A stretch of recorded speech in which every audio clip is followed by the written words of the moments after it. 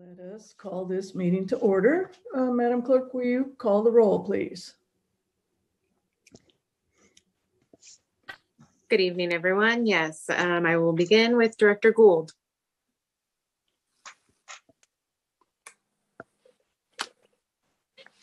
He was also traveling and may have dropped off. All right, skipping Director Gould, Director Orzali, have you joined us by chance? All right, Director Wood. Here. Sheets. Present. Kelly. Present. Jones. Here. White. Here. Clark. Present. And Director Gould, I do see that you've joined us. Can you hear us okay? Yep. There you are. I'm Thank here. you. It kicked me off as soon as you started roll call. Oh, man. Okay. President Sailors, turning it over to you. Thank you very much. Tonight, after we say the pledge, if we can stay standing for a moment of silence to honor Captain Max Fortuna, the Stockton firefighter, and also Captain Mac Brabo, the CAL FIRE captain who passed away untimely. So if we can have the pledge to the flag and then a moment of silence afterwards.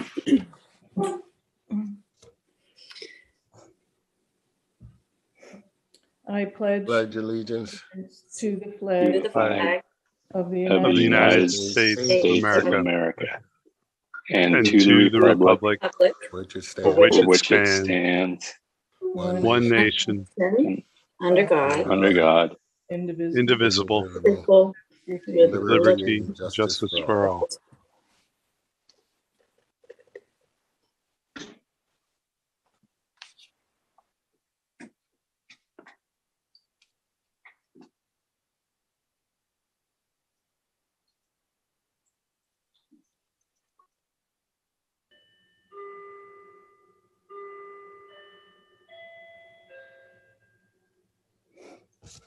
Thank you.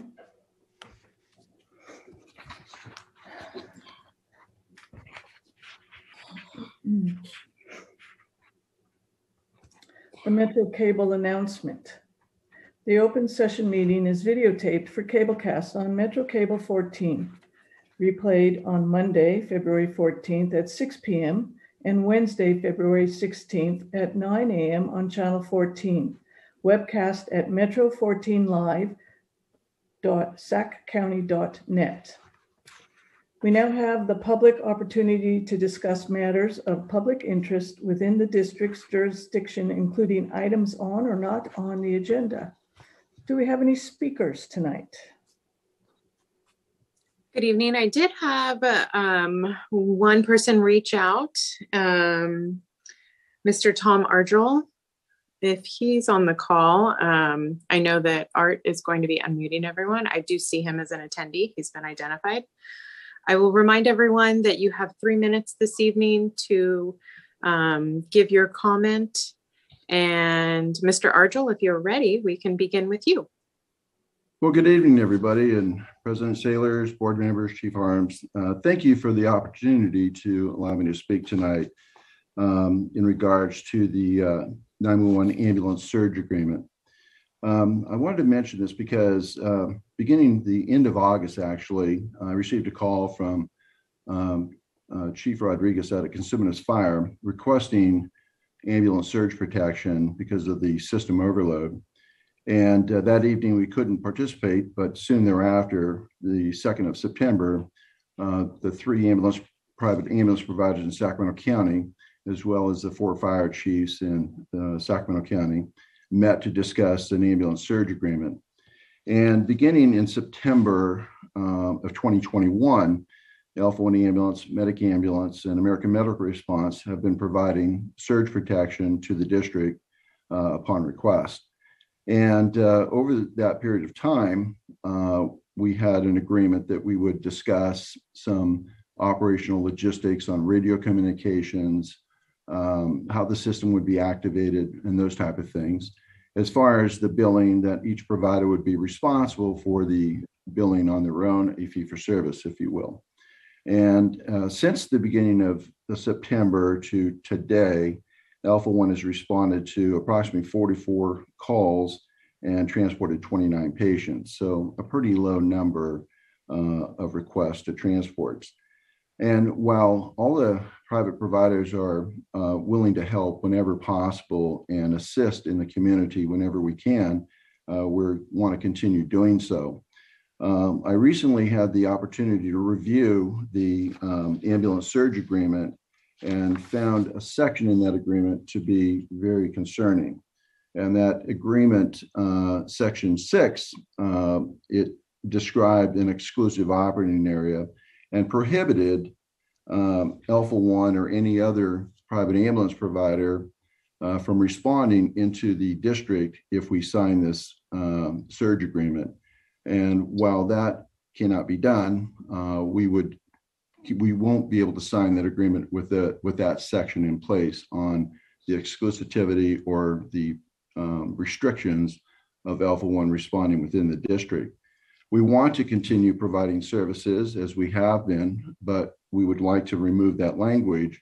And we would certainly like to discuss more of a protocol-driven agreement where we discuss radio communications, scene management, how we activate the services, posting locations. Those are the things that we would like to continue a dialogue with. But at this point, we cannot continue to sign an agreement with those restrictions.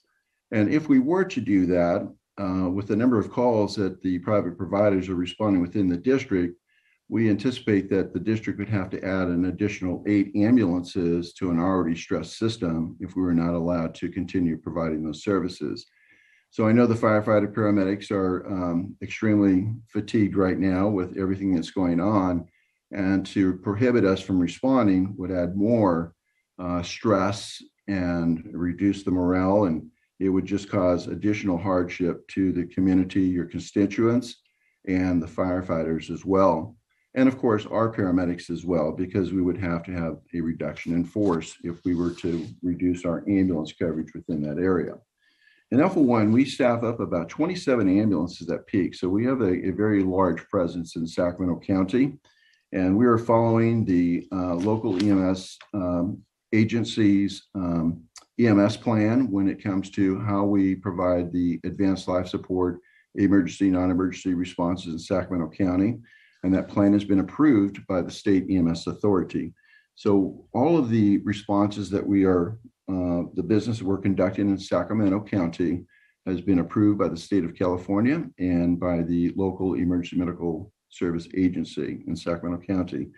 So in closing, I would like to request that we either completely remove the agreement as it stands and then collaborate with the providers, the public and private providers, at a future time to work through more of a protocol-driven agreement rather than a legal document preventing us from providing service. So that is my ask, and I'm available for any questions. Thank you, Mr. Argel. Does anyone have any questions? I do. Well, not really a question, but this is Director White. Thank you, Mr. White. Sorry, a point of clarification in that section 6, that exclusivity is meant to mean that while you are working for the district in a surge protection capacity, that you're exclusively working for the district, that you're not also dispatching yourself or doing interfacility transfers. That was my understanding. I'm kind of seeking clarification on that. I didn't see that as, you couldn't run calls in the system, but that if you are operating in a capacity of surge protection, you are working exclusively for the district, you would be dispatched by the district and not be conducting other interfacility transports or dispatching yourself, therefore not truly being available for that surge protection. Now, that's my question. I'm kind of seeking clarification on that. That was my understanding of the agreement. Thank you, Chief White, for that clarification. I think in that plain language that you just described might be something to consider. The way it's described in the agreement I don't read it that way, but if you want to readdress it in plain language, be more than happy to present it to the other providers and see if that has any change in our position with the exclusivity and restriction of responding in the district. Chief Harms. Director White, we have a presentation that is coming up on that, in which we'll go through the whole agreement, and maybe that will help answer those questions at that time when we do the, actually, I think it's a presentation item, then we'll come back next month as an action item. Thank you. I appreciate that. Chief Harms, did I hear you say it was coming up next month? Yeah, today is a presentation item on the agenda, and then it will be voted on the next. Once we take comments back, then it will be adjusted as needed. And then the second meeting in February, this will be an action item. Understand. Thank you. Thank you, Chief Harms. Does anyone else have any other questions about this item? Seeing no hands raised, thank you, Mr. Ardrell, for your comments. Well, thank you for the opportunity. Thank you. Have a good night. Thank you. Moving on, the next item is the consent items. Before we begin, we are going to move item number 2 from the consent agenda to the action area. It will become item number 3 in the action. So that only leaves one item on the consent agenda, the action summary minutes. I will take. Madam Chair. Yes. This is Director Gould. Can you hear me? Yes, you are loud and clear. Okay, good. I think in order for us to move an item off consent to an action item this evening, we need to actually have a motion that makes it an emergency procedure, that there be some kind of reasoning for pulling it off consent and putting it on action. We have to do that through a separate action item. If I understand the policies of the organization, you may want to check with our attorney, but I think in order for us to do that and take action tonight, we have to first make a motion to pull it under some extenuating circumstance. Council Lavra? Yeah, I'm not aware of the extenuating circumstance. It is best practice, however, to have a motion to have that item removed from consent and placed on the action item agenda.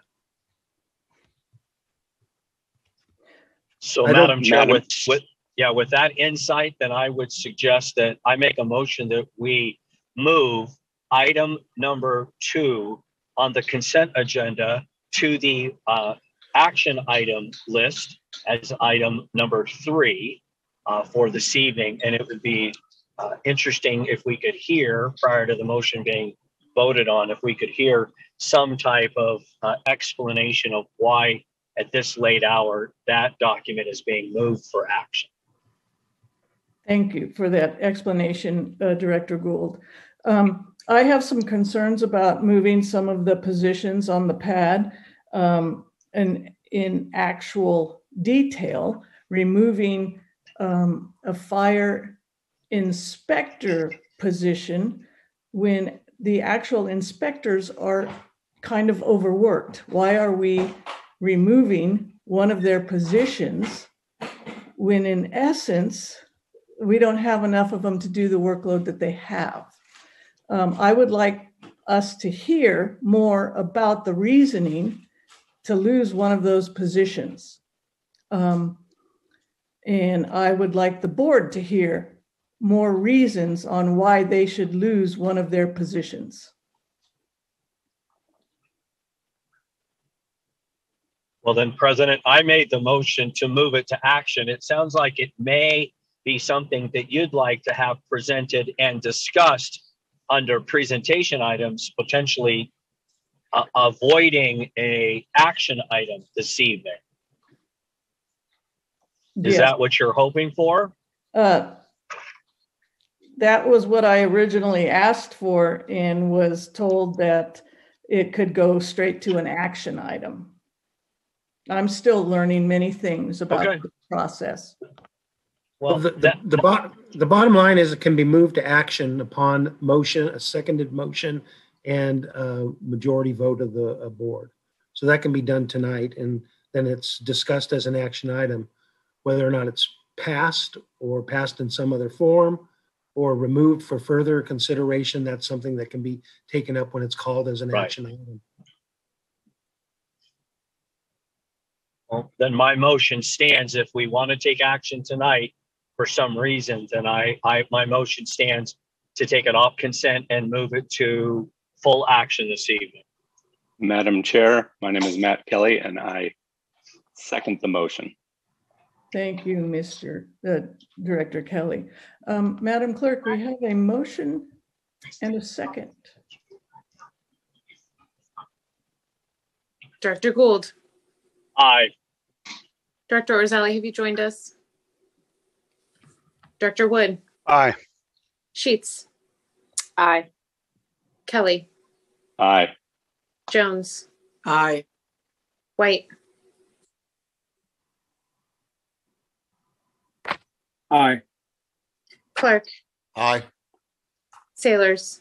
Aye. Motion passes.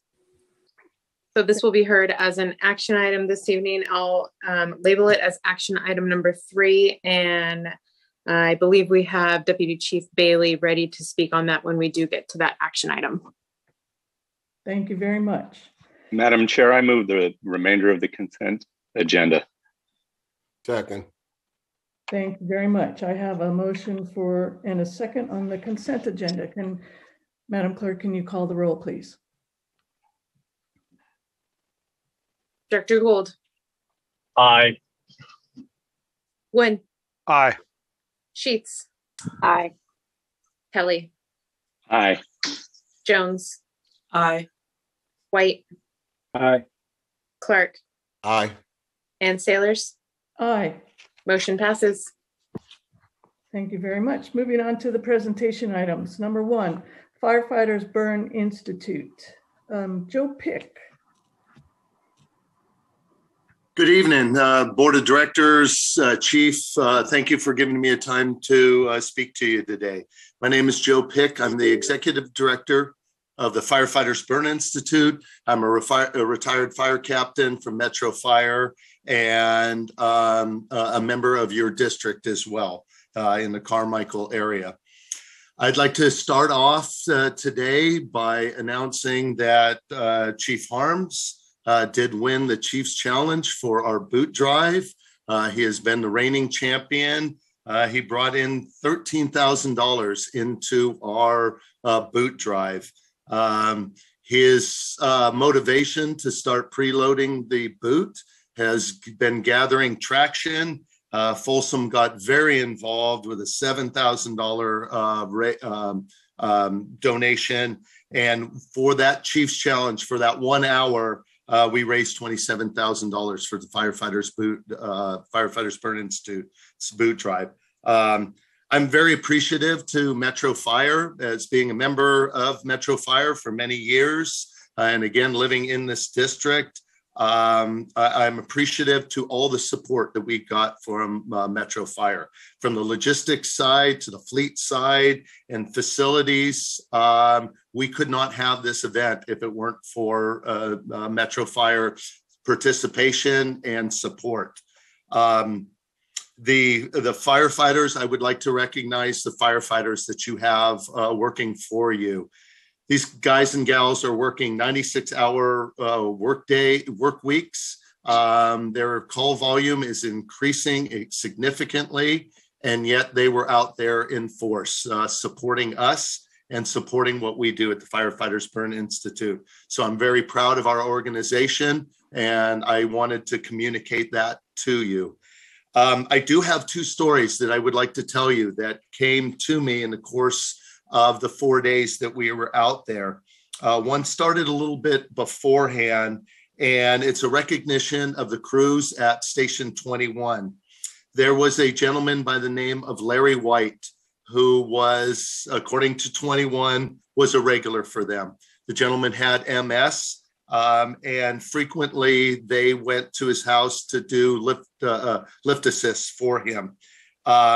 The family was overwhelmed by the kindness, compassion, and professionalism that they provided for Larry, and just to finer details of making sure that his clothing was cleaned and his bedding was cleaned when he would have an accident, and putting it in the wash, and just being kind humans and good firefighters and taking care of the community. We started getting donations in honor of Larry White, and I had no idea who that individual was, so I had to do some research.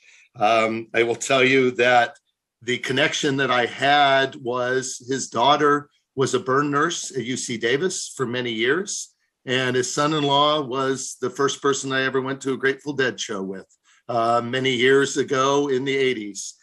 We've maintained friendship for a long time, but I had no idea what that connection was. So I reached out to the family, and I reached out to the Crews at 21 and found out that the Crews at 21 invited him to dinner at 21. He was a history teacher at Sierra College, and as a history buff, presented a flag, a military type flag that flies in Station 21 in their weight room. And the family was just so impressed and overwhelmed with the support they got from the firefighters and Metro Fire that they asked for, in lieu of flowers, all donations go to the Firefighters Burn Institute. And I just, it just reflects that ripple effect makes a difference. The men and women that you have working for you at Metro Fire, despite the amount of hours and the call volume, are still providing a professional, kind, compassionate level of service. And I couldn't be more proud of them. I later found out that there was another story that came up from the Crews at 105. It was the Stewart family, and talking to the Crews at 105, they were familiar with that family, an elderly family, and their couple in their 90s, and they responded to a medical aid at their house. Because they were in their turnouts for that call, they tracked in mud into their white carpets. And after they transported the husband, they came back, gathered up their house fund, and gave it to the Stewart family to help them clean their carpets because they'd left their carpets. Again, I call that the campground rule. We leave it better than we found it. And they came back and donated or gave them that money. This couple who I've spoken with, and this story has actually made the news, were so overwhelmed with the generosity from the Metro Fire crews that they said, we want to donate this money. And so they donated it to the Firefighters Burn Institute, which allowed me to open a door and speak to them about what we do and what our organization is. Again, I just want to give a shout out to our men and women that are on the front lines, working through a pandemic, working through brownouts, working through mandatories, not being able to get home to see their family, and yet providing that level of service. So again, I couldn't be more proud of them. And also as an organization, as the Firefighters Burn Institute, we're going on 49 years that we've been around. And what I want to communicate to the board is our commitment to servicing our burn community, whether it's firefighter, civilian, child, or adult.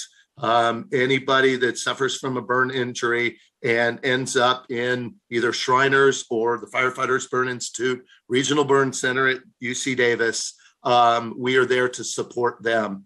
Our LRT program that we gear specifically to supporting firefighters has been very successful. And we have just recently assisted a Metro firefighter of working through the process of getting into UC Davis, getting into the clinic, getting that follow-up appointment, And for us as an organization, that's what we want to do, but we couldn't do it without our community support. So I thank you, I thank the board, I thank Chief Harms, and I thank the firefighters that are out in the streets doing their job. Thank you. Thank you, Mr. Pick. It's a great job that the Burn Center does for everyone that goes in for burn treatments down there. Thank you very much. Thank you. Does anyone have any questions or comments for Mr. Pick? Seeing no hands? Just a comment. Yeah, I Director? truly appreciate the work of the Firefighter Burn Institute. You know, from not just ensuring that highest burn care treatment be available here in Sacramento, but just the work you do with burn survivors through the Burn Survivor Camp for Kids and the adult retreats. You know, there's a psychological factor when you talk about burns, and the Burn Institute does an incredible job of assisting burn victims with developing that positive outlook on life. And I just really appreciate the work you do. And then just for clarification, who came in third in the Chiefs Challenge this year? Is that CSD? It wasn't you because you weren't there. But first year I didn't come in the top three, so that's I believe CSD was third, Folsom was second. They got engaged. So the support from our chiefs and being able to communicate to them the resources we have available to their crews. So yes, it was Metro, Consumus, and then Folsom. I also want to not only congratulate but thank Chief Harms for raising the bar when it comes to Chiefs Challenge. It wasn't that many years ago, and I think 4,000 would have taken it, but you know, to see 13,000 collected is pretty remarkable. So congrats. Thank you. Does anyone else have any comments or questions? Seeing no hands, I shall move on to the next presentation item. 15 years of service to Director Clark. Unbelievable. Congratulations. Congratulations on 15 years as a member of the Metro Board. You have been in just a number of positions, and if you reflect back over the 15 years, that is quite the ride, as you have seen lots of changes during your time. For me as fire chief, though, over the last 5+ years, you have been a steady supporter. You really have a great view of the district. And then I think your past history with labor and labor relations really helps round things out. So I would like to say personally, thank you for your commitment, and also from the community, 15 years and being reelected and going through that is absolutely outstanding. So congratulations, and we have a pin for you. So hopefully soon we'll be in person and we can give you that pin really soon. Congratulations. Oh, there it is. See the pin? Yep, I see it. Yeah. I'll be in tomorrow. I'll be in to pick it up tomorrow. Okay. Good for you, Delman. Congratulations. Thank you. Congrats, Delman. Honestly, this was a surprise. I wasn't even thinking about that, and I saw it on the agenda, and I was really shocked. 15 years. It seems like it was just not that long ago when I came on the board. I was appointed, and then we were going through a lot of turmoil in the district, and it was like the chief said. I've been through a lot of changes, and I'm so blessed and so overwhelmed at the support over the years of all of my fellow directors. These are top-notch people. This is a wonderful organization. Local 522 is a great group of guys to work with, men and women to work with. And above all, I thank the constituents of Division 6 for their support. And I just want to continue making this organization one of the finest in the state of California, if not the planet. So thank you all for your support. And I'm so, like I said, blessed. It's an honor and a pleasure. to be a part of this organization and the board of being on the board of directors.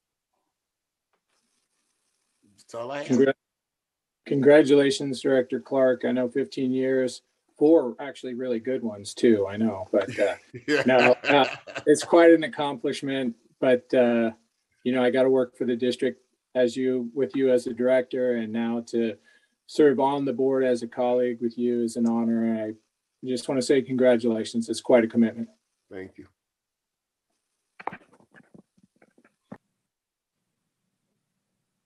Thank you very much. Congratulations, Director Clark. Does anyone else have anything they'd like to add or say, or shall we move on?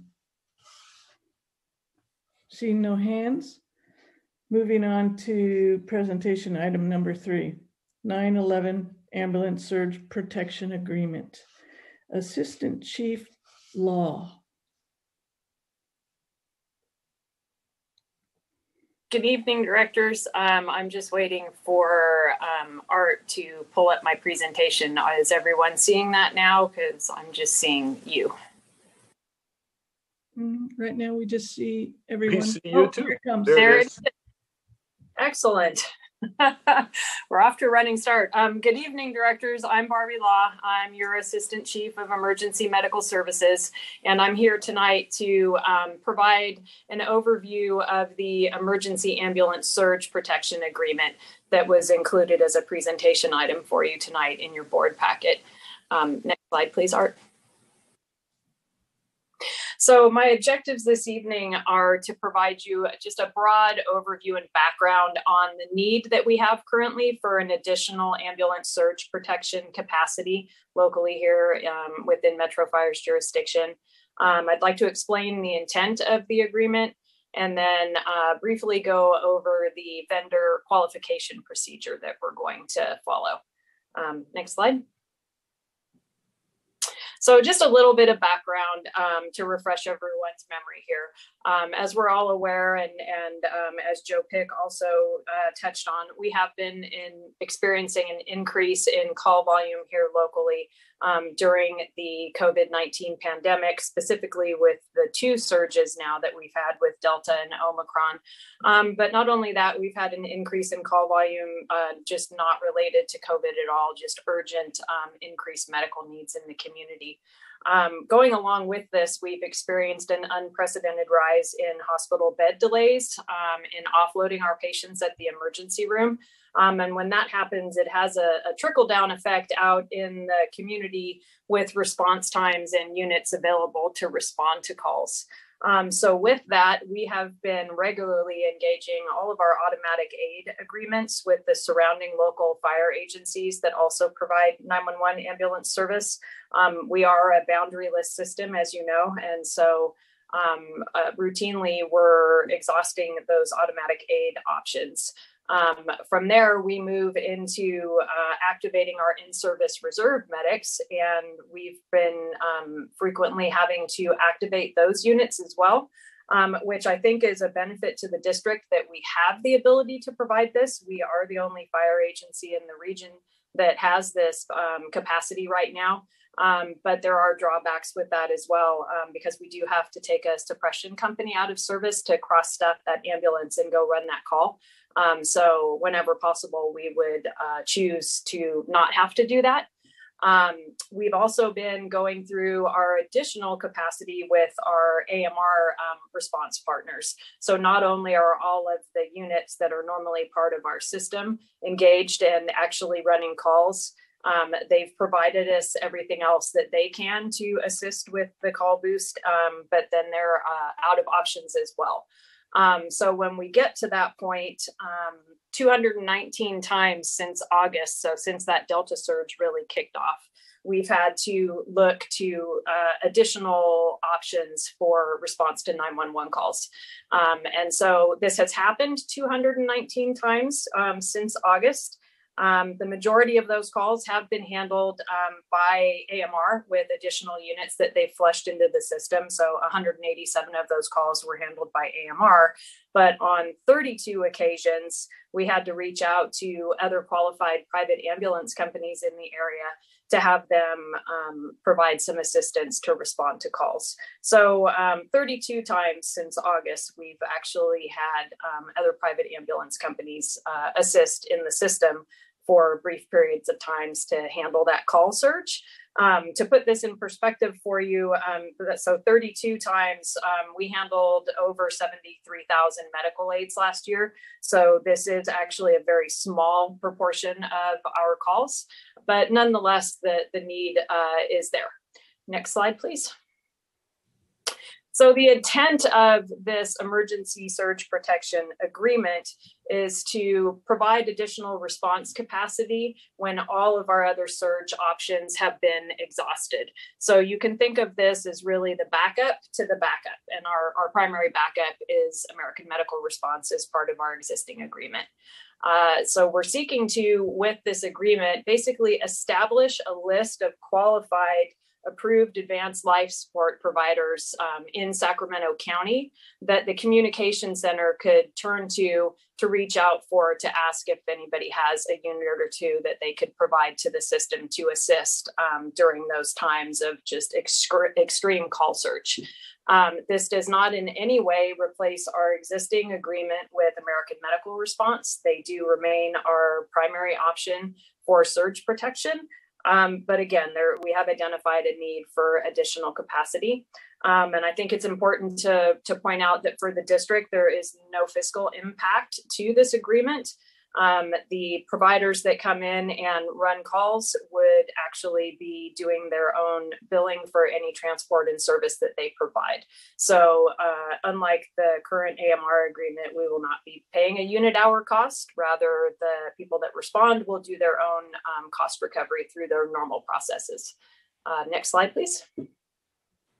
So now, as far as the vendor qualification procedure, this is going to be a little bit different than perhaps what you're familiar with.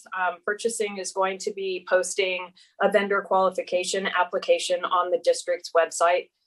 This will actually be an open filing with no expiration date, which I think will be beneficial because if other companies come into the area in the future that are approved ALS providers by Sacramento County, if they so choose, they could also seek to sign on to this agreement, which would give us further options in the future. So there's no expiration date on that qualification application. And then to become qualified, purchasing will basically be verifying once they've received the application from a vendor that they actually have all of the necessary local licenses and permits and certifications needed to provide ambulance service. In addition, we'll be checking to see that they have a current written ALS agreement with Sacramento County EMS agency. We'll be verifying that they have all of the necessary insurances. And then finally, we'll need to be checking that they're not on the OIG exclusion list. And this is just related to federal healthcare mandates. We are a provider of services for Medicare and Medicaid patients, and that's a routine background check and safety that's in place that we run all of our people through on a monthly basis, and anybody that we have agreements with should have a similar process in place. So that really provides a broad overview of what this agreement is going to be doing for us. And at this time, I'd be happy to answer any questions. Before we go to this is Chief Harms. Just a couple of things. Chief Law, thank you for doing the presentation. As she had said, since August, there has been 32 times where we've asked other private agencies to come in and respond and assist. 32 calls that they have ran on and assist during that time. As you see on the agreement here, it is a lot of things that while we have operational ways of doing these things, and I think we have a very good operational plan, there's an administrative side of it that I think is very important that we go through and identify with this agreement all the administrative sides that have to be done. One of the questions that came up was about exclusivity. And within our contract, much similar to the contract that we have for surge protection with AMR, we have a portion in there that provides for exclusivity in there.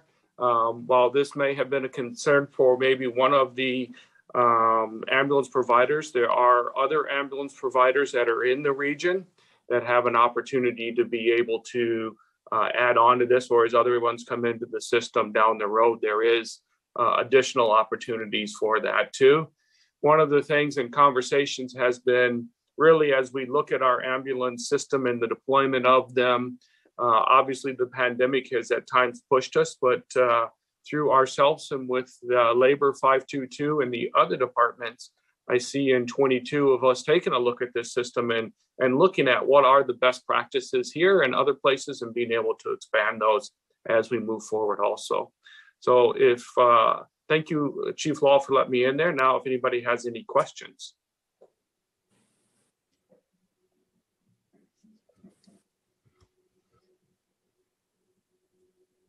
Chief, I have a quick question. Director Gould. First, thank you, Chief Law, for that presentation, and thank you, Chief, for clarifying some things on questions that I had since I was the one that pulled it from consent.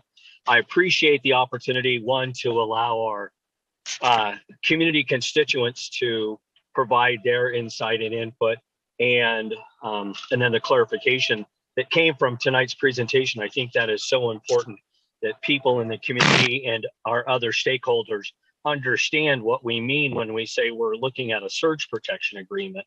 I think that that's something that we're all familiar with and understand, that maybe the rest of the community doesn't. So thanks for that presentation tonight. Based on what we heard this evening from at least one speaker, I would just ask that as we move this policy forward, this agreement forward, and we come to some resolution on it, that we also then report back to the directors, say in 60 days, of how many people have even taken advantage of this. As we heard tonight, the idea was that if we move it forward, there may be an unwillingness in our local provider groups to sign that agreement. And it would just be good to get some kind of an update in 60 days of whether that in fact has come to fruition. And now we have an agreement standing out there with no one signing on, which could be a challenge for us. So if I could just ask the president and others that as we move this forward to action item in the next meeting, that we look at some kind of a system where we get a report back to see if in fact the agreement has been effectuated by local providers. Thank you. Thank you, Director Gould. So Chief, is there a way to do that? Oh, definitely. We'd be able to report back and let you know. We can work with purchasing on that, as they're the ones that would be receiving the applications. So that wouldn't be a problem at all. Thank you very much for that. Does anyone else have any comments or questions? I can't, we have a split screen, so I can only see like 4 of us. Oh, there you go. Thank you, Art. Seeing no other hands, no comments or questions. Thank you very much, Chief Law, for that wonderful presentation and the clarification that it brings for everyone. We shall now move on to action items.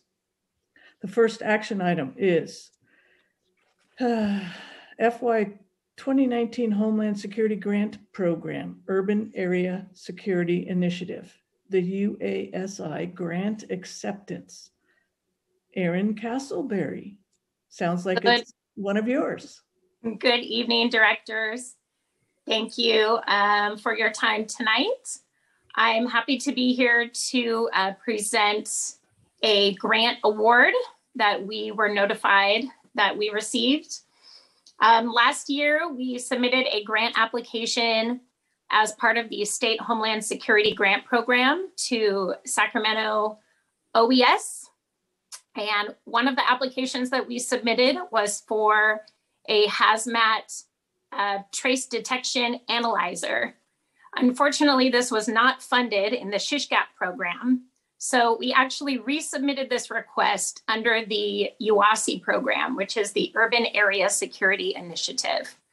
That's handled by a slightly different group. The Sacramento Metropolitan Urban Area Working Group handles the UASI grants from FEMA. And that is sponsored by the sponsoring agency that administers those funds is the City of Sacramento Police Department. So we did get a chance to resubmit this application under the UASI program, and it was funded in the amount of $105,000. And so we bring that award to you tonight for acceptance. I'll take any questions if you have them. Does anybody have any questions or comments? Seeing no hands, no questions. Thank you, Aaron. And you are up for our next action item, notice of award 908 device. I think we need to take a vote. Take a vote on it. Yeah, we got to vote. Thank you. Thank you. Madam Chair, this is Director Jones. Go ahead. I move the first action item for staff recommendation on I'll accepting the second. grant. Thank you. I'll second it. Madam Clerk, call the roll, please. Director Gould, Aye. Wood, Aye. Sheets. Aye. Kelly, Aye. Jones, Aye. White, Aye. Clark, Aye. and Sailors. Aye. Motion passes. Thank you. Ms. Castleberry, I was just going to have you do them both and then have us Roll right through. Yeah. All right. Well, Action item number 2.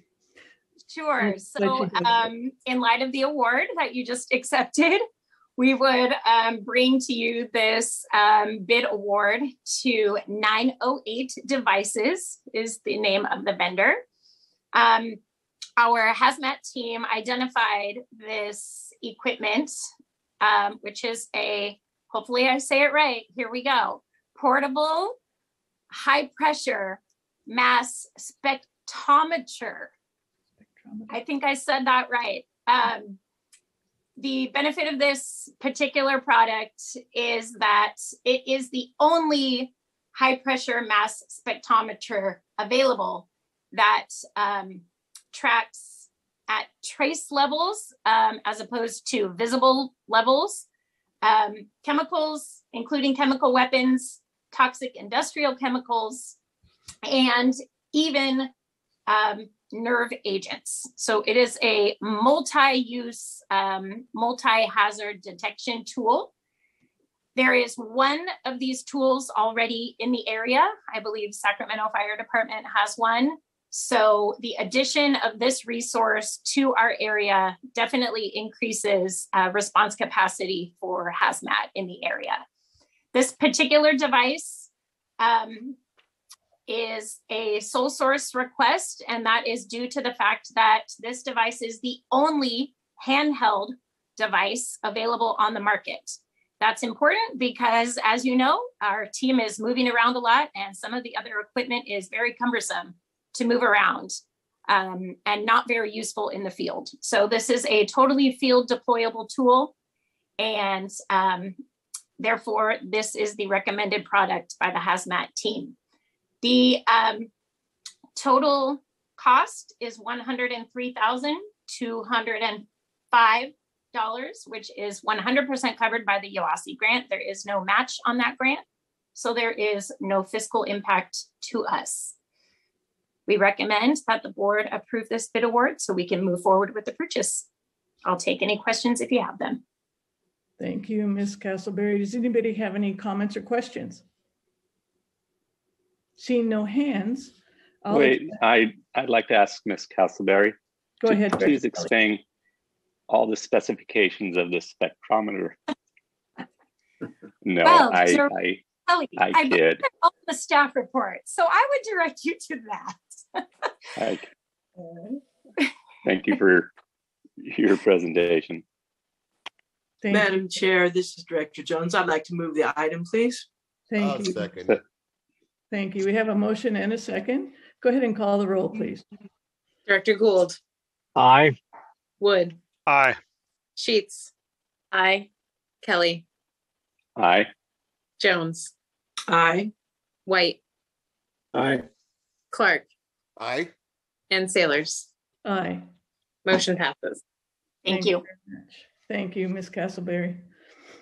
Our next item on the action list is item number 3, the PAD. Chief Bailey. This has been sent to you. Good evening, Board of Directors. Yeah, so we are seeking board approval for the positions authorization document. And through this request, there are several different areas. What I like to do is walk you through each of those items. And then specifically the question that you had with the inspector moving to a new position, I will pass that to Chief Wagaman and Chief Barsdell, because that is in their respective divisions and they are prepared to answer those questions. So there's several different areas. A lot of it was cleanup, converting one vacant fire inspector, which we will speak on a little bit later, to a fire investigator 2. And then we have firefighter positions that have been updated, reflecting the 21 SAFER grant positions that need to be added to our PAD as part of that acceptance of funding. And then also some miscellaneous changes. So first, in the office of the fire chief, 522 vice president, we switched that from Mike McGoldrick to Battalion Chief Matt Cole, who is now the vice president. And then operations, we had some cleanup with names of newly promoted battalion chiefs. Engineer vacancies, we reduced what's authorized to what's currently filled, and that will change at the end of this next promotional test that's currently happening. And like I said, we have the 21 new positions. Also, the single role paramedic captains, name changes due to reclassification. Single role paramedics and EMTs, we changed the actual fill positions just due to the hiring that we're currently in the current positions that are currently being hired. Support services. So we have one that moved from days to suppression, reclassifying the inspector. And then also when you, in the administration, the deputy chief position that I am currently filled had Chief Cassantini in that position. Our new hire, Davo Toole, as the CFO. Business applications analyst, we hired Marquise Tucker. And lastly, the MIH program, we added 2 new physician assistants from 4 to 6. And that's based on the minimal amount of hours that they are able to work. And those changes are not an increase to the budget. They are all 100% funded through the grant. So that's the basics to all the changes that we made. Everyone in HR, finance, Sarah Ortiz assisted with that, as well as Laura Kelly. We actually went 5 years back through the PADs and did a lot of cleanup, just making sure that all the numbers that we currently have are accurate. So I want to thank everyone that helped out with that process. At this time, I'd like to ask Chief Wagaman and Chief Barsdell, who I believe Chief Barsdell is with us as well. Chief Wagaman, you want to speak on behalf of CRRD? Sure. Thank you, Chief Bailey and President Sailors. Good evening. I appreciate your question, and I too am concerned about the work volume that we have across all positions throughout our district. There is a lot of work to be done and just not a lot of people to get all that work done. One of the things that we did is I sat down with Chief Barsdell many months ago, and we looked at all the positions that are filled as well as the ones that are not filled. And Chief Barsdell explained that there is a position, one of her inspector positions, that she has been challenged with getting filled for quite some time. And I'll have her go into a little bit additional detail on that. But before I do that, we talked about moving this position to an investigator position in the form of a pilot program. Really, the thought is if we knew we could fill a fire investigator position and challenged with filling an inspector position, can we get more of the district's work done for our constituents? So we wanted to give that a shot. So I came before you prior to July, and I believe it was a presentation. I spoke about a pilot program for our arson investigators, where we fortunately very lucky to have a firefighter who is fully post-qualified in law enforcement, and he moved over to our investigations bureau and worked as an investigator for 6 months, July through December. Again, this was a pilot program. And this allowed our fire investigating supervisor, Chris Rogers, to move to days. As you can imagine, as a supervisor working shift work, it's very difficult to oversee the 3 adjacent shifts when you're on one of them yourselves. So this allowed Chris to oversee these 3 shifts while working a day assignment. Provided additional oversight. He was able to review reports, provide surge capacity. We have additional investigator on during our business hours, so they can go out and assist the on-duty investigator on either sentinel events, fatality fires, or respond to different calls if there was more calls for service during that same time frame. They also added some consistency amongst the group, as well as provided cross-training for our fire inspectors. This was the first year that we were very successful in getting investigations training for our inspectors. And they were out in full force on July 3rd and 4th, helping us out, providing calls for service throughout our district, doing inspections. As well as that investigator on days provides the ability to do inspection warrants for our Community Risk Reduction Division. So with that, I hope that explains the reasoning as to why we looked at this position. Again, we don't make decisions in a vacuum. We certainly wanted to try it. Chief Barstow and I both feel that this has been a very, very successful program, and we're able to get more work done by making this move. But I certainly understand some potential challenges in any time we move these types of positions. But with that, I do want Chief Barstow to explain some of the historicals behind this specific position and the challenges that she faced over the last couple of years getting a person in the spot. Chief Barstow. Good evening, directors and executive staff. Lisa Barstow, the fire marshal here at Metro Fire. Just a little history. In 2015, we began to increase our staffing within the Community Risk Reduction Division to rebuild the unit. We started at the inspector level with an increase to 14 inspector positions. With that came additional supervisory staff between 2015 and 2019. There was an increase of a supervising inspector. The deputy fire marshal position was reinstituted. And with my promotion to fire marshal, that created 3 additional spots for promotional opportunities. So over that time, we've been continuously recruiting for the fire inspector position. There's a couple of things that have affected that. The interest level for individuals who show up for the testing process, the number that make them through the process, and then the hiring process for us to be able to fill those vacant spots. In addition to that, the majority of our staff was close to retirement age, and what you've seen during that time is a full turnover of our staff. There's 1 more expected retirement over the next year. And then after that, there's about a 4.5 year break before the expectation of other individuals moving forward with retirement. So we currently have 3 vacant positions within the division that we're actively recruiting for. One of the other things that have affected our recruitment is the interest level expressed during COVID.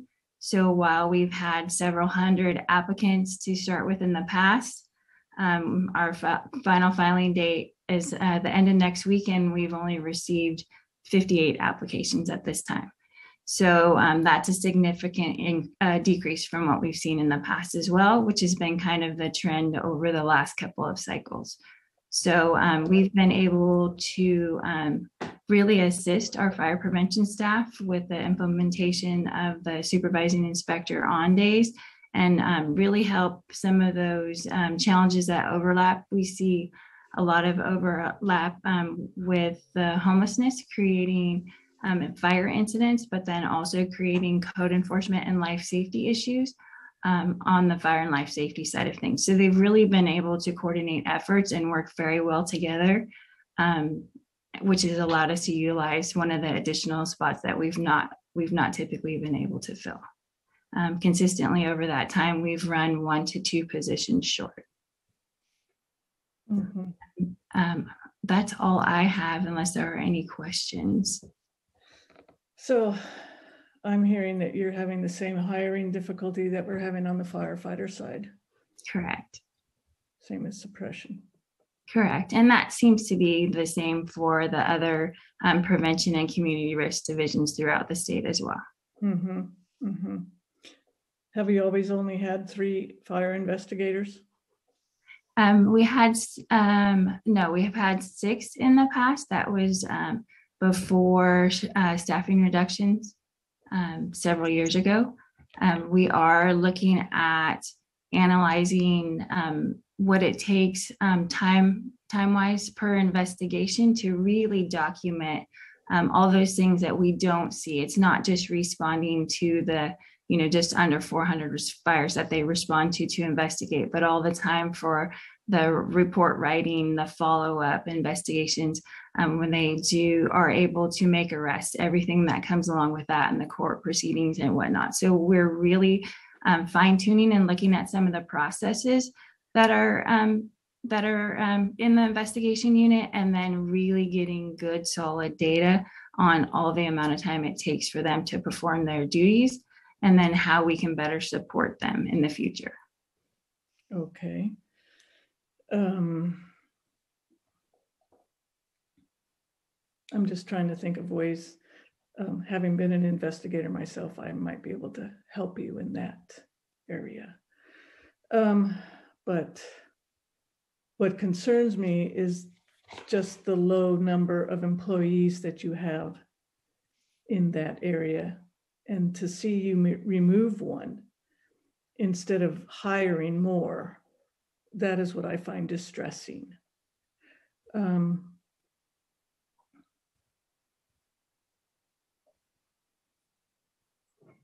Chief, do you have any comments or suggestions?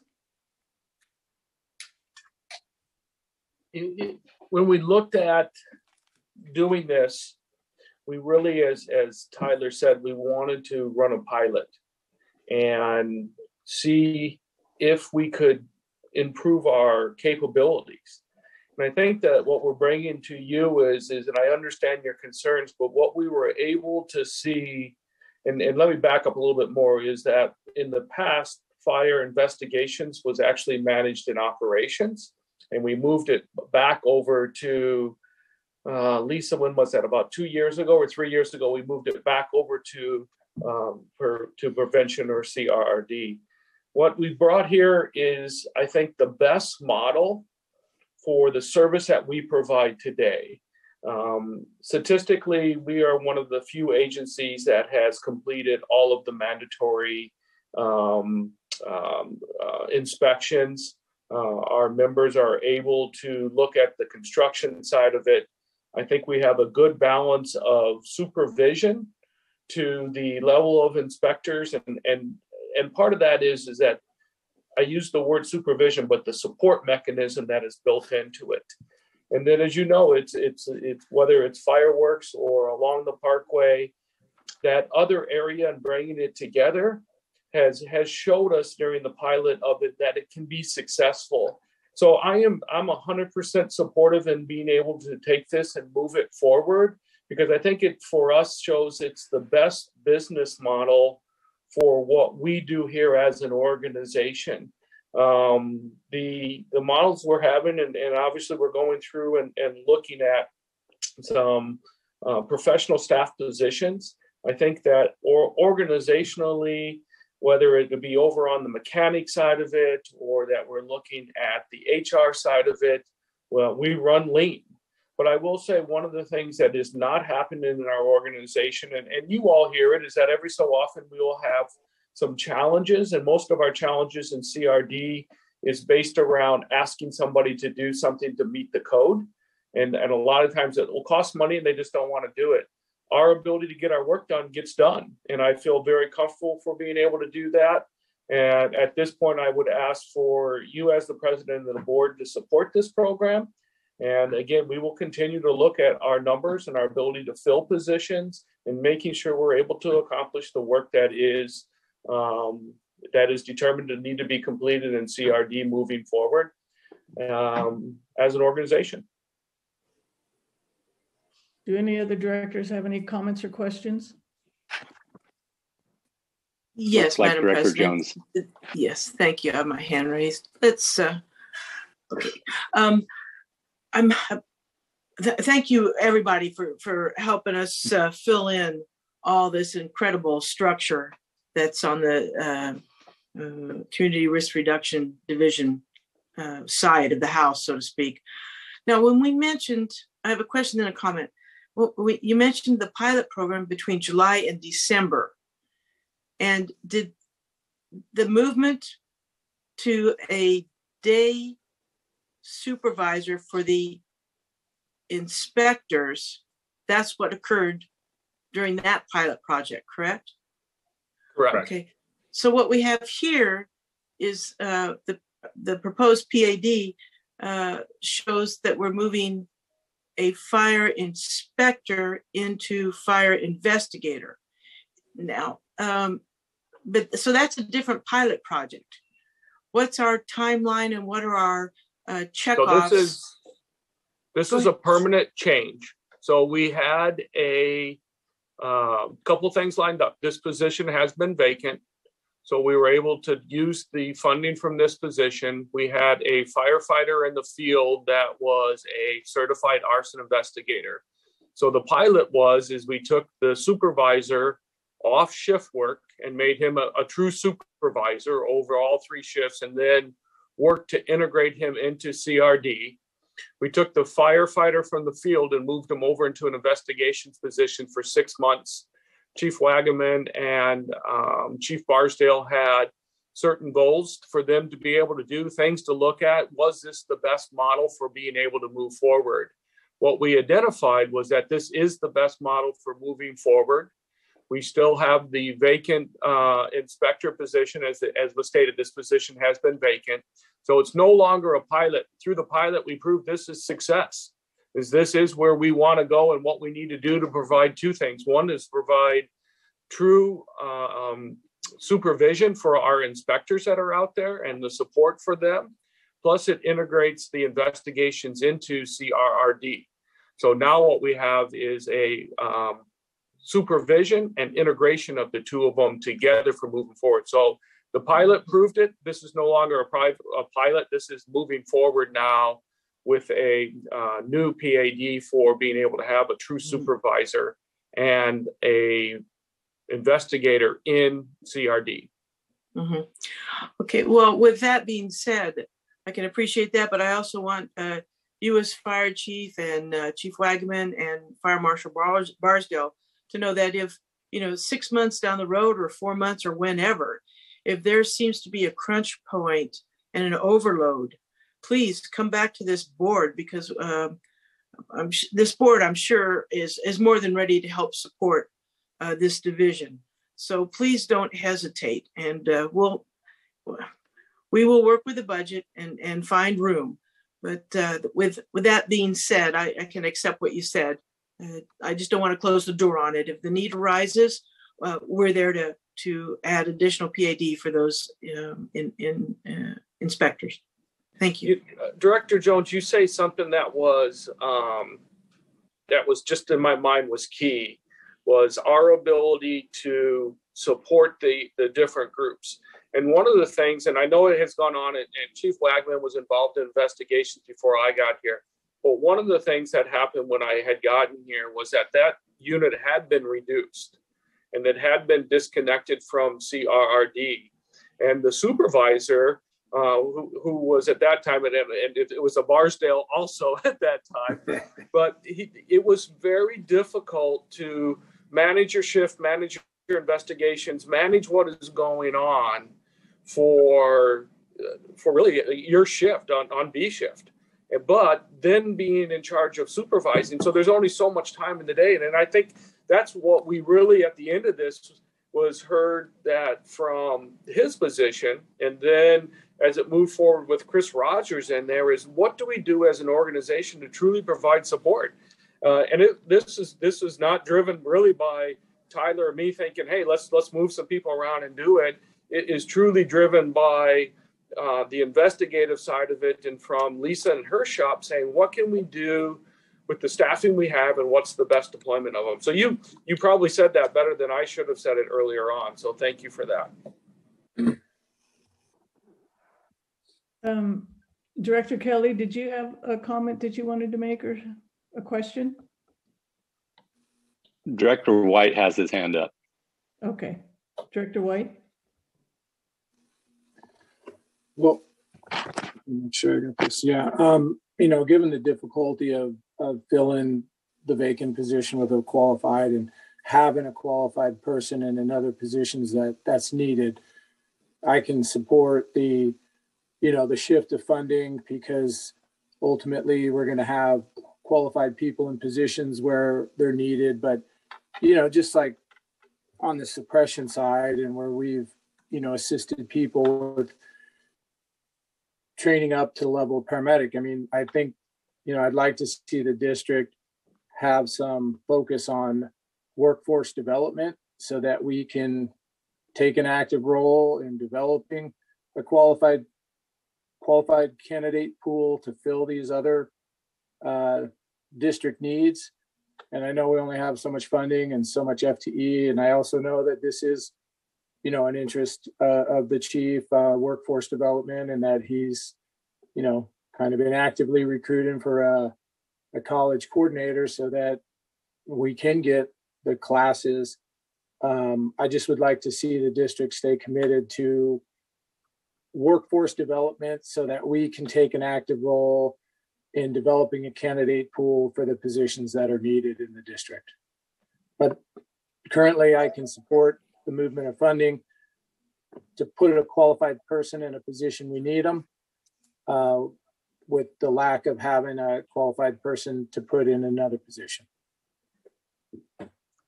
Madam Chair, if I may. Go ahead. I'd like to thank Chief Harms, Chief Bailey, Chief Wagaman, Fire Marshal Bardsdale for their comments. And I would move the item to revise the position authorization document. Has everyone had their chance to have their say? Director Sailors, I did have one more comment. Go ahead, Chief.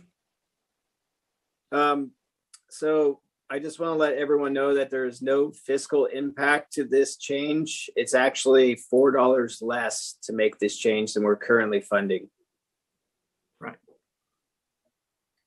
Madam Chair, I'll second the motion on the floor. Thank you. We have a motion and a second. Will you please call a roll? Director Gould. Aye. Wood. Aye. Sheets. Aye. Kelly. Aye. Jones. Aye. White. Aye. Clark. Aye. And Sailors. Aye. Motion passes. Thank you very much, everyone, for your discussion and consideration of this item. At this time, we get to go to closed session. Thank you, everyone, for your patience with this. Let's see you all in closed session. Recording stopped. In a few minutes. Having come back from closed session, General Counsel Lavra can report out. Thank you, Director Sailors. The board met in closed session with respect to the workers' compensation compromise and release for employee Thomas Neville. The board voted to give authority to its third-party administrator to effectuate a settlement of that workers' compensation claim. The board also met in closed session with its designated labor negotiator with respect to the negotiations involving the employee organizations set forth in the closed session agenda. No reportable action was taken. Thank you. Thank you, Council Lavra. Moving on to reports. The President's report. I have nothing tonight. Fire Chief's report. Chief Harms. Good evening, directors. I'll have a quick report tonight. Over the last 2 weeks, unfortunately, myself and the executive staff attended 2 funerals. The first one was for Tyler Linehan, who is an officer from the Elk Grove Police Department. The second one was Captain Max Fortuna from the Stockton Fire Department. We were able to attend both of those celebrations of life. and be able to be there and represent Metro Fire at both of those.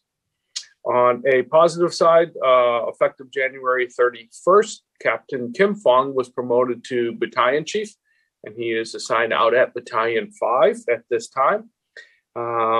Chief Brian Gonzalez, who was at Battalion 5, has been reassigned to the EMS division. So congratulations to both of those folks.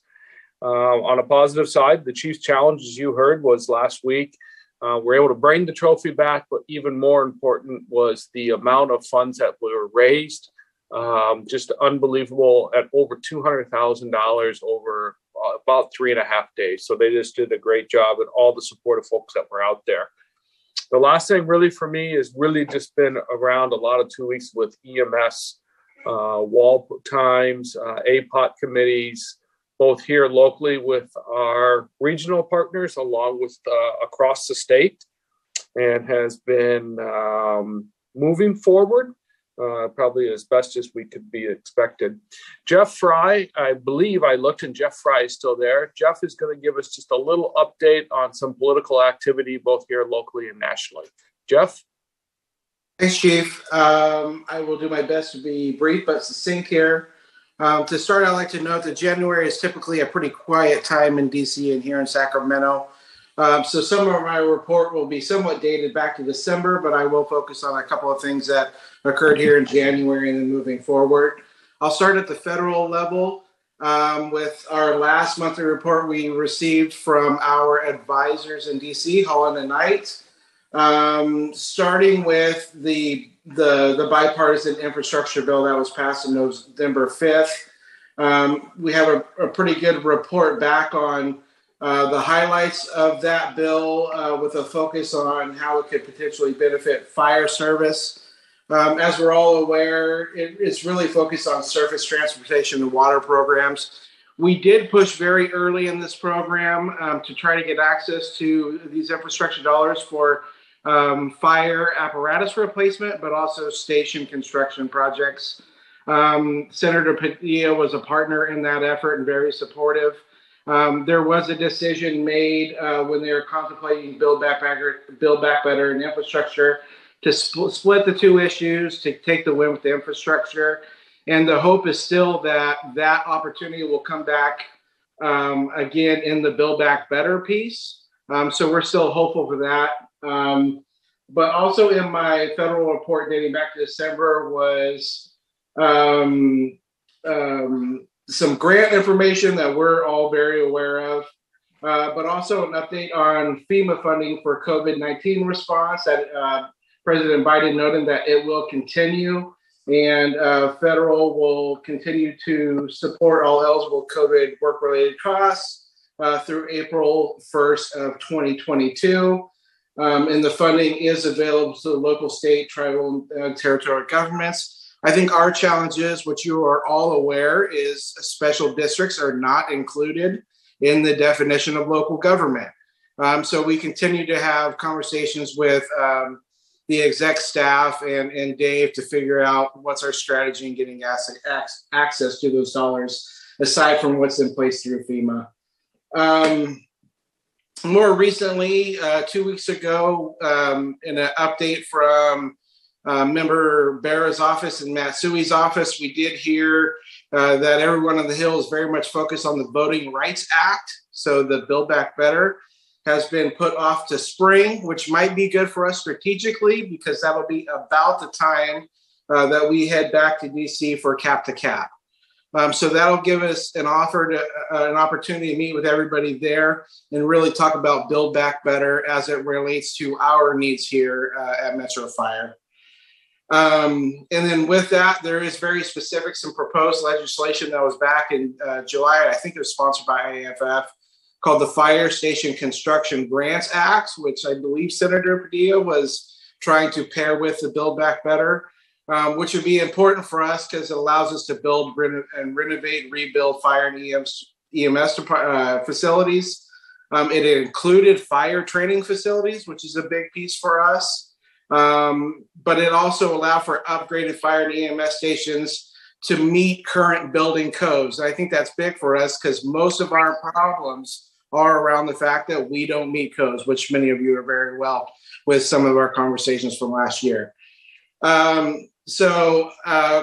Quick note, cap to cap, public safety agenda, steering team committee meetings are occurring.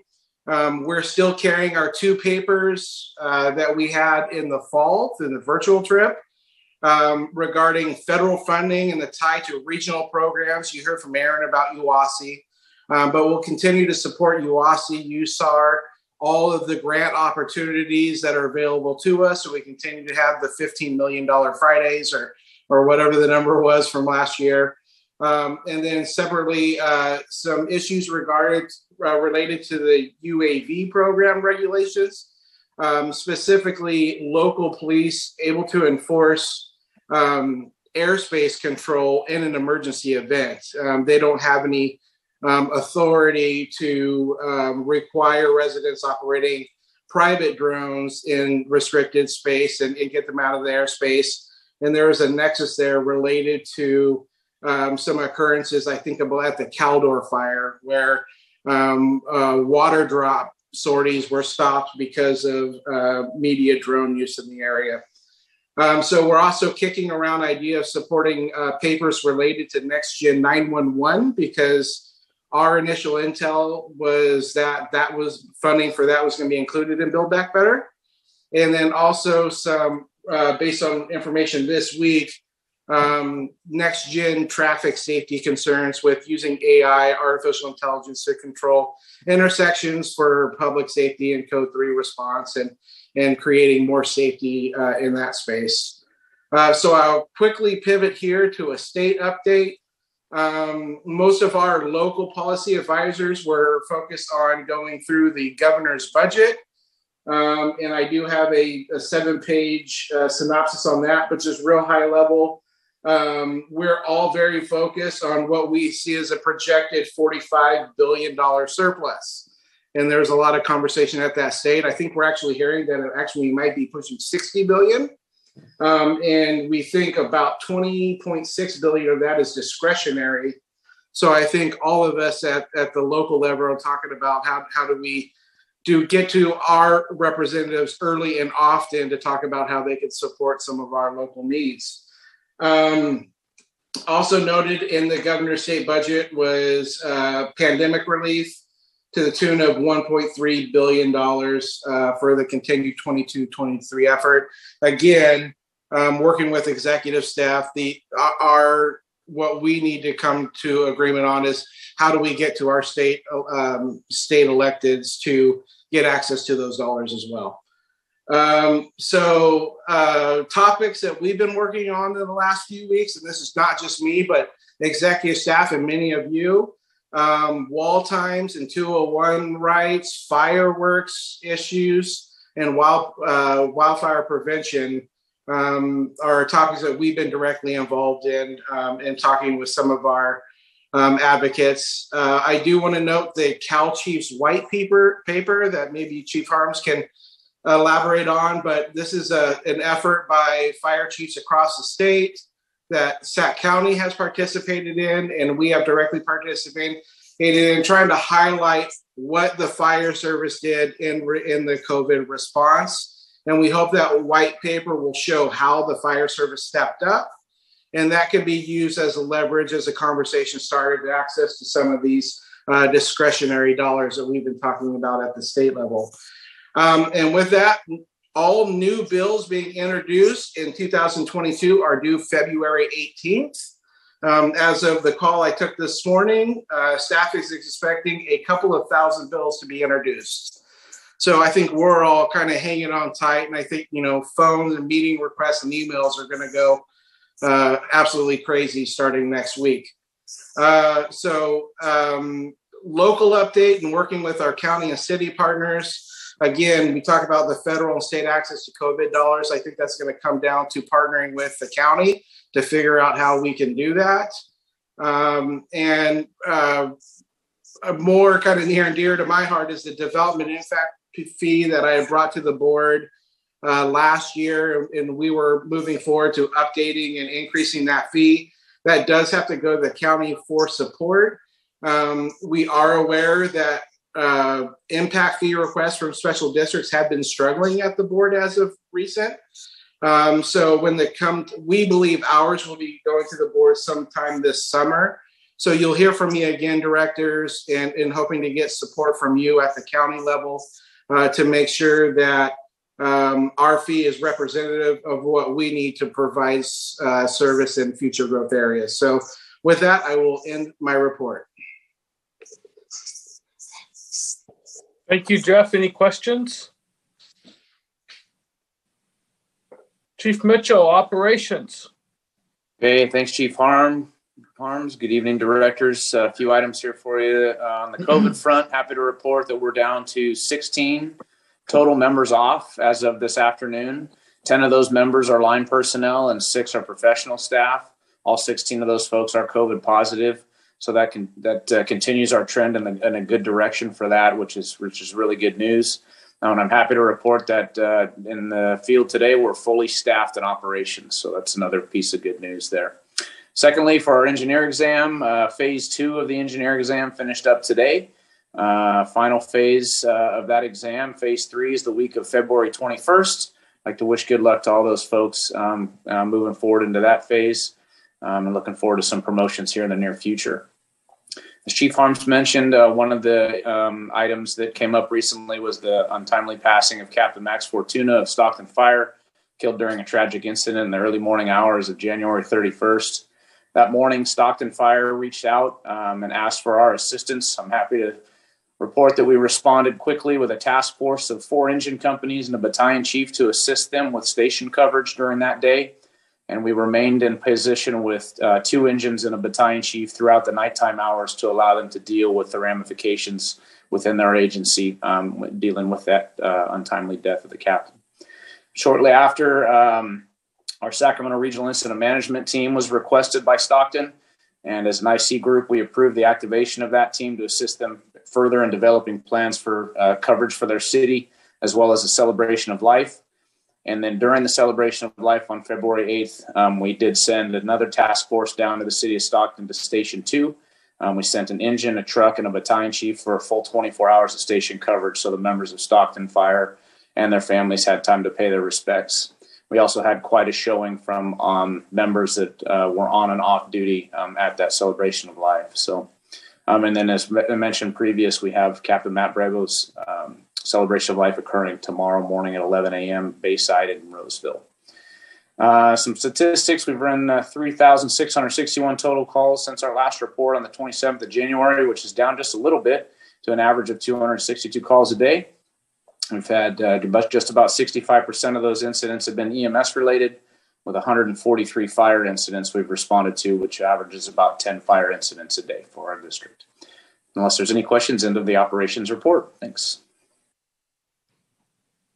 Thank you, Chief Mitchell. Up next is the Firefighters Local 522 report.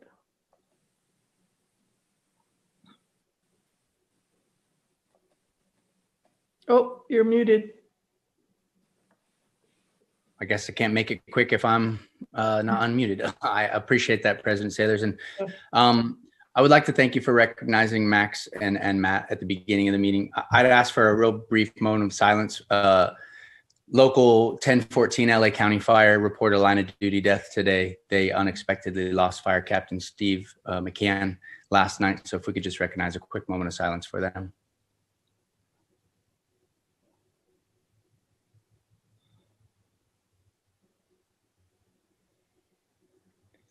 Thank you. As more information comes available, I'll be sure to share it with everybody. I will echo the Chief Harms and Chief Mitchell's mention of the pride that we all had in standing next to our brothers and sisters at Stockton Fire.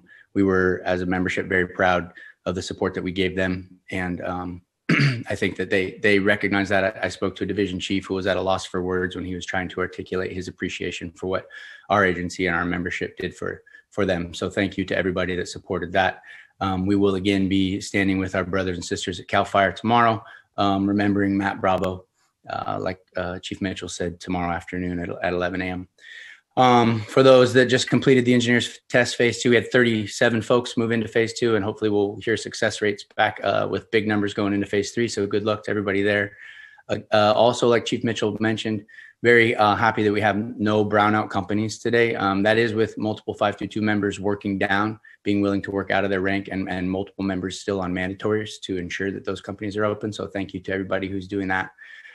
Feels as if maybe we are coming out of that most recent COVID fog. I'd really like to acknowledge all the hard work that Chief Law and everybody in her EMS division has been doing to ensure that all the challenges met while we live in a COVID world still are handled timely for all of our folks and to keep companies open. So thank you very much to everybody. We've had multiple members assigned into that division recently, and I appreciate all the hard work while they get up to speed. We've had folks who have been working out of class and in extended capacities for a while that will be training them up and working hard to ensure that there's nothing that falls through the cracks. So I'd like to thank all those folks too. I would like to speak for a moment just to my appreciation of some of the sentiments shared by some of the board members here, specifically when we were talking about the pad and some of the sentiments on finding ways to work within the budget to take care of the folks that are working super hard in the organization. So I recognize those statements, as did some of the folks that were attendees here, and we appreciate that. So I would also like to speak to all of the board members here that are present and thank you for your accessibility over the past really 8 weeks, ever since I was identified as having the opportunity to lead labor. You've been very accessible and willing to take my calls, and I greatly appreciate that. I know that a number of board members have been out into the firehouses recently, and the crews and all of us at labor really appreciate you taking time to connect with us. I personally was involved in a couple station visits with Director Gould, and I can tell you firsthand that the crews really appreciated the time that was committed to connect with them. So thank you to everybody who's connecting with us at the firehouse level. And before I conclude, I want to say that we really do appreciate how accessible you are, all of the board members. And there's been a couple of conversations that I have had with some of you that have been challenging at times, and what I appreciate is all that you give to this board and to the agency, and all of us in labor recognize that, and we just hope that we can continue to work together and do what needs to be done to make this place everything that we know it can be and continue to be proud of. So thank you everybody for what you're bringing, and I look forward to continuing to work hard to ensure that we can close some of the gaps that we have and continue to connect and get on the same page with things. That concludes my report. Thank you, BC Cole. Next up, committee and delegate reports.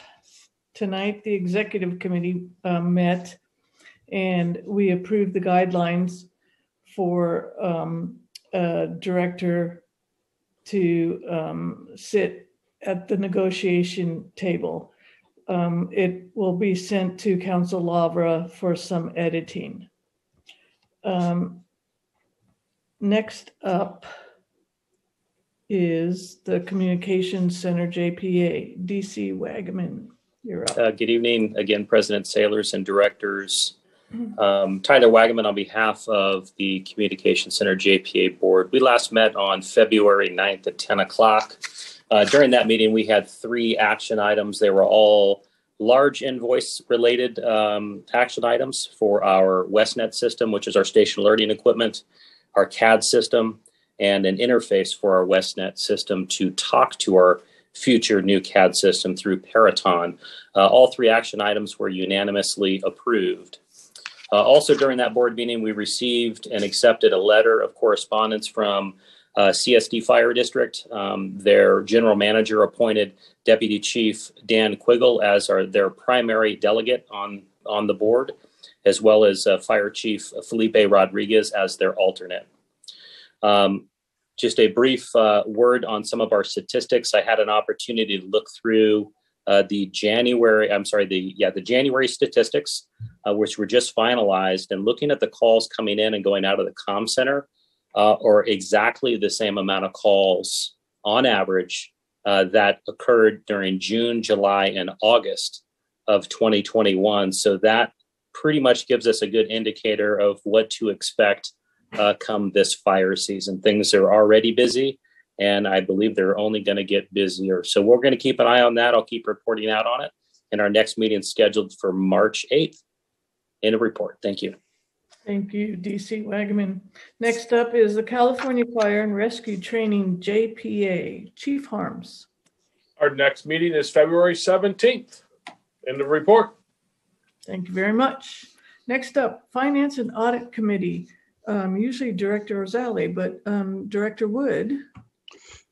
Thank you, Madam Chair. The Finance and Audit Committee has not met since we last reported out. Our next meeting will be February 24 at 5:30. Thank you very much. Next up, Policy Committee, Director Gould. Thank you, Madam Chair. The Policy Committee met this evening, and against all odds, we kept the same leadership in place. Director Gould will serve as the chairman of that Policy Committee. Delman Clark will serve as vice president, and we will have, I don't think she even knows this, but we will have Director Sheets serve as an alternate if she's willing. If not, she needs to advise the president so we can fill that. And for brevity's sake, we heard 5 additional policies related to data. Matt Castleberry gave a great presentation only. No action was taken on those different management policies. And that's the end of my report. Thank you. Thank you very much, Director Gould. Next up, we have board member questions and comments. Director Jones, what have you got tonight? Just a big thank you to all participants, board members, senior staff, members of the public, 522, and all the way down the line. Thanks to everyone for their professional. Thank you, Director Jones. Director Kelly.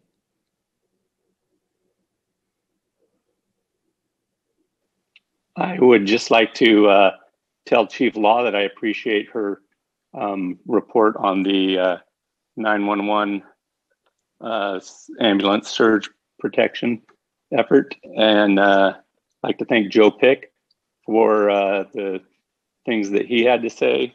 And Delman Clark, congratulations. Thank you, Director Kelly. Director Sheets.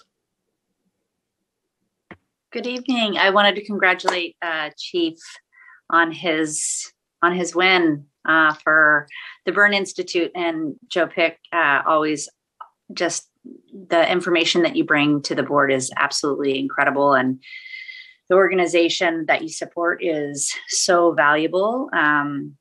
It's near and dear to my heart for sure, and so I really appreciated that. Wanted to thank Chief Law for her presentation, very also near and dear to my heart. And I just wanted to congratulate Director Clark on his years of service. It is a huge time commitment, and to be in this position for 15 years shows that you are committed to the organization and representing your constituents, and you do it with grace and poise, and I really appreciate it. You are somebody who I'd emulate or at least try to. Thank you. Thank you, Director Sheets. Director Wood. Thank you, Madam Chair. I'll just echo the comments that were already made, and I just want to comment about Captain Pick's appearance. It was great to see him out there. It's great to see Chief at the challenge on Saturday morning, and just such a wonderful organization. But his stories about what members are doing out in the field are things that we need to get up at our level and do more of. We used to have a lot more recognition of our members at our meetings for big saves, for going above and beyond the normal call of duty. And those stories that he had are examples of people that would have been great to have those crews in front of us to say thanks and show our appreciation and show the community the value that our members provide them beyond just arriving when we call 911. So I can't implore our captains and the BCs out there when they hear about these things, these types of stories, to get them up through the ranks so that they can be recognized in our meetings. Thank you. Thank you, Director Wood. Director Gould. Thank you, Madam Chair. Just really quickly, I want to echo all the comments, say congratulations to Delman and his accomplishments. I echo the sentiments of my colleagues relative to his perspective in our board. I think has always been rich and well valued. I'd like to end tonight with a special thanks to the men and women who tolerated my presence for a couple hours in their stations. I know that's never a comfortable thing, unfortunately, and yet it was very heartfelt. I appreciate the time they spent with me and their openness. At the end of the day, it's really what they do that makes all of us on the board look so good. And so I want to thank each of them and all of the support staff, down to that new hire who gets up every day and goes about their work representing this organization. It certainly is an easy job in comparison to be a director when you hear all of the work that those men and women are doing. Thank you very much and have a safe evening. Thank you, Director Gould. Director White. Thank you, President Sailors. First, I just want to wish all of the engineer candidates good luck with the rest of the process. It is perhaps one of the more thoroughly evaluated promotional assessments in the fire service, and I truly appreciate the members who have stepped up and trained and prepared themselves for that promotional step. I would like to congratulate both Chief Harms on his win in the Chiefs Challenge and Director Clark on 15 years. That's quite a milestone. But last but not least, I would like to congratulate the Fire Dogs football team for a well-fought victory, 7-3 at this year's Guns and Hoses game. This was the 48th year of Pig Bowl Presents, but this year marked 20 years of Fire Dog football. And so I was very happy to be down there on the sidelines with some of what we call the ODs, the original dogs, to watch this contest and charitable event still going on. Really want to thank all of the members. We had some that just came out to coach this year, and everyone that steps up and gives of their time to carry on the rich history and tradition of that game. I just really want to give a heartfelt thank you. And for 522 for continuing to support and sponsor that team. So thanks. Thank you, Director White. Director Clark. Yes, I would like to thank everyone for their presentations. And I constantly want to tell the men and women of this organization how much I appreciate the work they do. And also our directors that really work hard at keeping things great for this organization. And thank you all for your kind words. That's all I have tonight, Madam Chair. Thank you, Director Clark. Mm-hmm. My voice is starting to go, but every director has said was on my list of things to say. So I'm just going to leave it that everyone has said what I wanted to say. So at that, I call this meeting adjourned. Thank you. Have a good night. Stay safe. We'll see you next time. Get some rest. Good night. Good night.